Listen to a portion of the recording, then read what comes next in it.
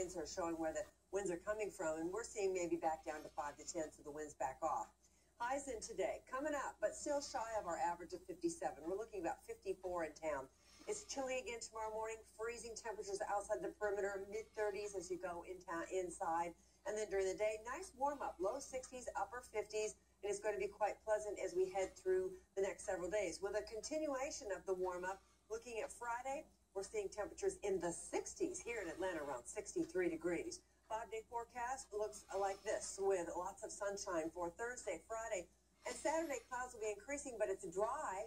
And then on Sunday, mostly cloudy skies, but right now, all the models hold off the rain until later on Sunday night, and then